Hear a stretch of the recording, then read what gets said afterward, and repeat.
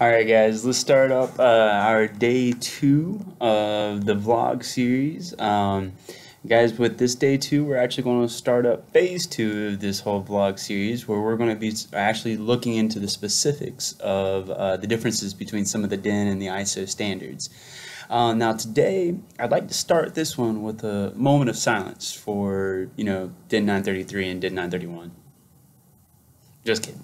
No, the reason I say that is because they were actually supposed to have been withdrawn as far back as 1987. And then in 1987, there were policies passed by whatever governing body is doing this, and they actually wanted them to be fully withdrawn off the shelf by 1992, and yet 27 years later, here in 2019, DIN 933 and DIN 931 is still going strong and causing confusion with a lot of people today, right? Because if you haven't heard, there is an ISO equivalent for those, and so we're going to talk about some of those differences real quick. I'm going to make it real easy for you, okay? Just repeat after me.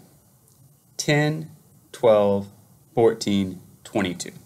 Again, 10, 12, 14, 22. You're probably wondering, like, why is this guy saying 10, 12, 14, 22? Because those are the only sizes that DIN 933 and its equivalent, ISO 4017, and then DIN 931 and its ISO equivalent, ISO 14, are different. At all the other sizes, they pretty much exactly the same, right, for 99.9% of the applications, okay? But at those sizes, 10, 12, 14, and 22, there is a difference in the width across the flats.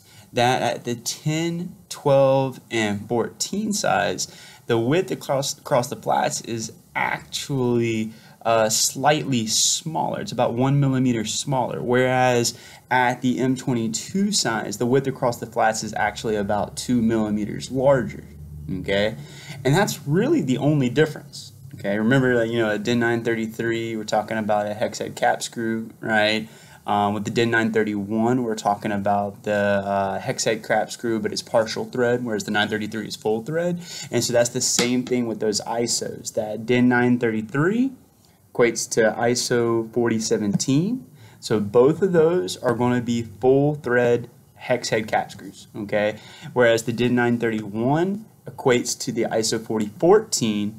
So both of those are going to be partial thread hex head cap screws, right?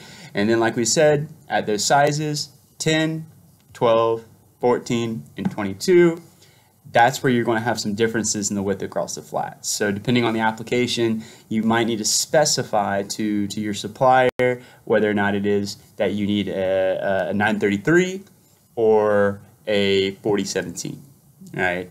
Now, outside of those sizes, you'll probably see that your supplier might even tell you that it is a DIN 933 / ISO 4017, right? That's just because they are equivalent at that size, okay?